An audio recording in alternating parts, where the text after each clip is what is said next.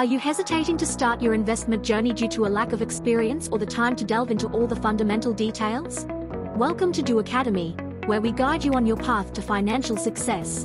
Today, we'll introduce you to a trading method that can simplify your investment journey: social trading. It's a game changer, especially for beginners.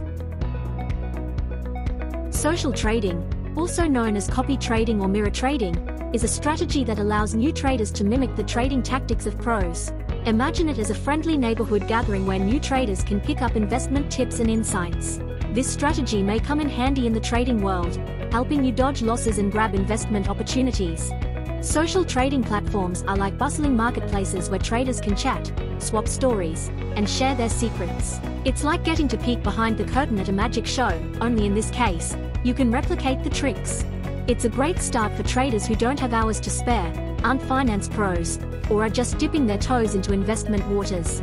In comparison, traditional trading is more like being a solo explorer in a vast jungle.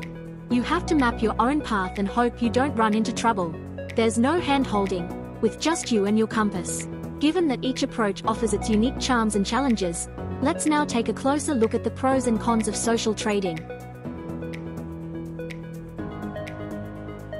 Social trading not only provides a platform for traders of all levels to share their portfolios and market decisions, but also the opportunity for traders to interact.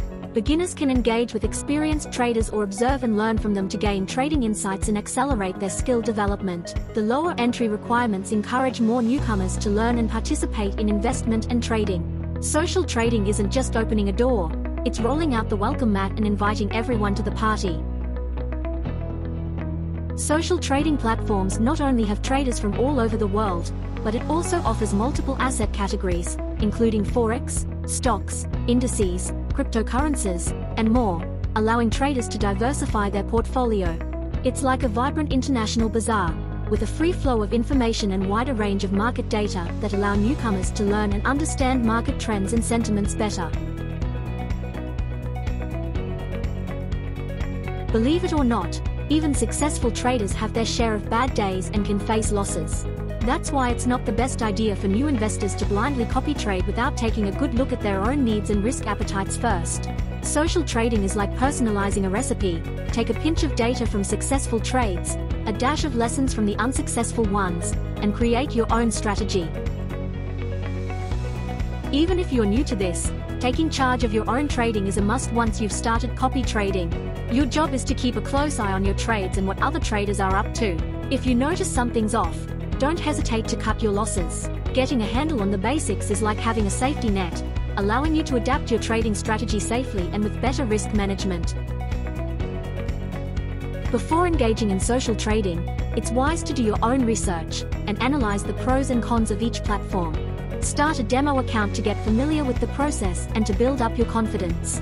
Some of the popular copy trading accounts out there include eToro, a well-known social trading platform where you can follow and replicate trades across various assets like stocks, forex, cryptocurrencies, and more.